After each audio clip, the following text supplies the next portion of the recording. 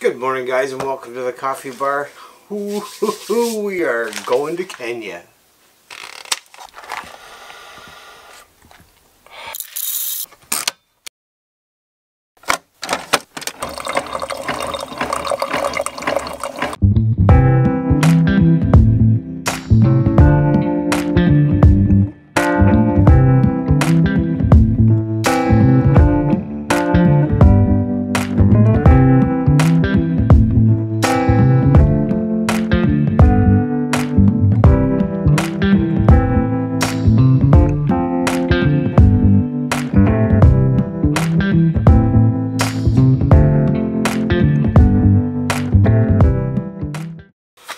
Alright guys, so I've heard through the coffee culture that Kenyan coffee is some of the best coffee you're ever going to get. Now I've had some pretty good coffee, and I've been looking for this Kenyan coffee for a long time. However, my wife happened to find it at Walmart of all places, but the only problem is it's got the Starbucks logo on it.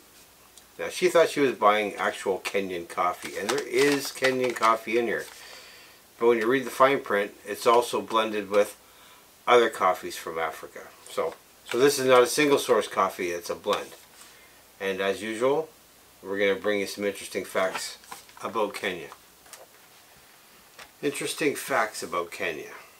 My computer's slower than I am. Number one interesting fact are the amount of close encounters with the Big Five. Now, I'd never heard of the term the Big Five before, so here's the Big Five. The African lion, the African elephant, Cape buffalo, black and white species of rhinoceros, and the African leopard. I'll look from a distance, thank you. The other interesting fact is it is illegal to hunt in Kenya. Go down a little further, it says it is a criminal act to hunt any protected animals in Kenya. Okay, so now I'm just a tick confused. So can you hunt animals that are not protected, or is hunting completely illegal? If you know, leave me a comment down below. There are no traffic jams on Lamu Island. That's because that Lamu Island is located off the northeast coast of Kenya, and it is car free, meaning no vehicles. I'm sure you knew what car free meant. Never mind. So they have a valley there called the Great Rift Valley, which was formed more than 20 million years ago, and they say that is where the earth split. Also, Kenya is known for breaking world records in running. They have some phenomenal athletes there. Kenya is also home to the fastest land animal. What is it? Quickly, don't cheat, just put the comment down there and let me know if you know what it is. It's the cheetah. And the cheetah can reach speeds up to 120 kilometers an hour. Now for my American friends, that's 60 miles an hour. Faster than most cars I've owned. Kenya is also about the size of the state of Texas, and it has 68 different languages. I can only speak one. Mount Kenya is the highest mountain in Kenya, and second highest only after Mount Kilimanjaro. Alright, that's enough about that.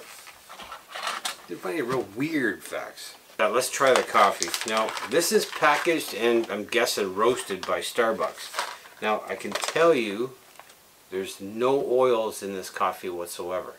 It's extremely dry. And the best before date is the 27th of July, so that's another few weeks away. It does have an interesting smell to it. Now I am kind of biased against Starbucks. I think their coffee is obviously overpriced, and with the recent events of not allowing police officers into their stores, come on people, what are you thinking? Anyways, I'm not going to get into that. I don't like Starbucks. I think they're just overpriced. I can go elsewhere and get the same or better coffee for a fraction of the money, but never, I digress. Let's try this coffee. So the smell, I should tell you also, this is a medium roast. It's not a dark roast like I'm used to, but there's no oils. It seems kind of dry. It does have a nice smell. Here's what we got. As usual, we'll first try it black, then with milk.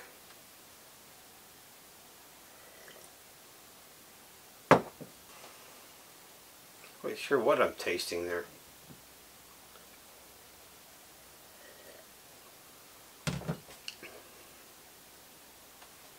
try the milk.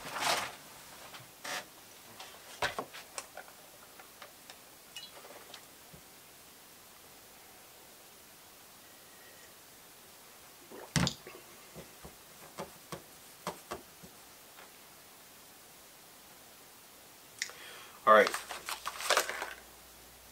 this is not going to be a slam against Kenyan coffee, but this was supposed to be Kenya coffee because it says Kenya right on it.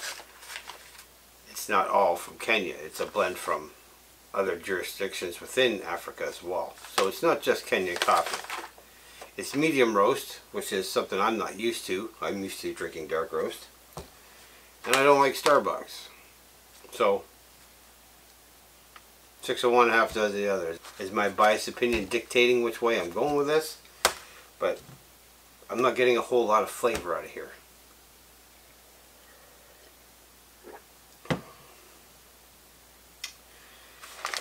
I don't think it's going to rank in my top 10. Maybe just outside, but it's not going to rank in my top 10. Sorry, Starbucks Premium Select Collection Kenya coffee. You didn't make the top 10. But I will tell you what I'm going to do. I'm going to make a visit down to my friends at Colonial Coffee, not sponsored, down to Colonial Coffee in Windsor, probably in the next couple of days. I'm going to see if they have actual coffee beans that came from Kenya.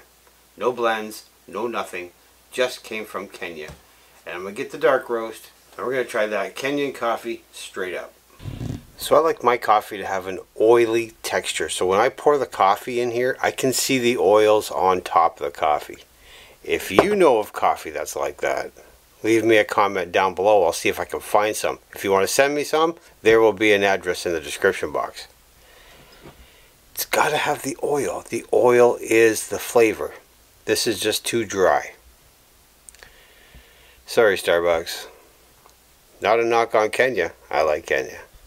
So that's all I got for today's video. I hope you all enjoyed that. If you haven't already done so, make sure you hit that subscribe button. And remember, the best way to drink coffee is the way you like to drink it. Later.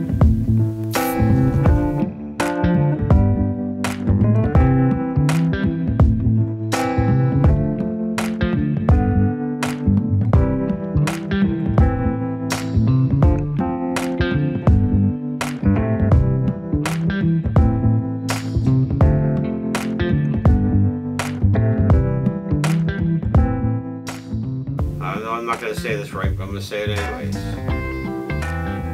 Most people go to the Masai Mara, not Masaya